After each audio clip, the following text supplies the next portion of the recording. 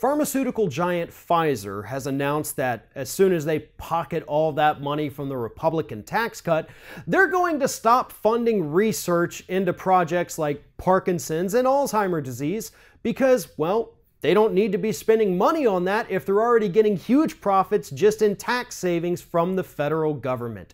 Now, what Pfizer is actually saying, their official line, the statement that they're making, is that we've got other projects in the pipeline and the R&D pipeline, and these were kind of sucking up a little too much money. So we're going to go focus on some of these other diseases out there that we want to cure. Again, they're only doing it because they're getting a huge tax break and they don't want to spend any money because they're going to redistribute that amongst their shareholders, not their employees.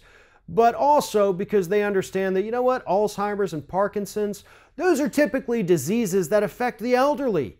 People who don't buy the medications for those illnesses and diseases for years and years and years and years. So instead, we're going to go focus on diseases that maybe you get as a child and keep through your whole life and have to take a pill every single day for 80 years because that's going to put even more money in our pockets. Everything that this company is deciding to do here is about money. They do not care about curing Alzheimer's or Parkinson's or even making those people's lives better with better medication. They care about their next blockbuster drug. They care about the next disease that they're going to invent so they can invent a pill that'll treat this imaginary disease that, hey, you probably have because it's imaginary.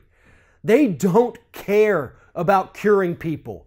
They don't care about providing affordable medications to people. They care about that next paycheck, that next blockbuster drug. And when it turns out that that drug has killed 100,000 people in this country and the lawsuits start filing, they'll settle it for a fraction of the profits that they made off that drug. That is what they do every single time. When you look back at some of the biggest pharmaceutical litigation in the history of this country, pharmaceutical giants getting popped for hundreds of millions, sometimes even $1 billion, they still made a profit off the drug.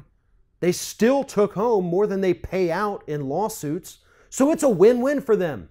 Yeah, they lose a little of that massive profit, but not enough to make the drug unprofitable. That is their MO. And now that they're getting these massive tax breaks and pulling in even more money from literally doing nothing, they're pulling the funding for research programs on Alzheimer's and Parkinson's because they don't care, and now they feel like they don't even have to pretend to care.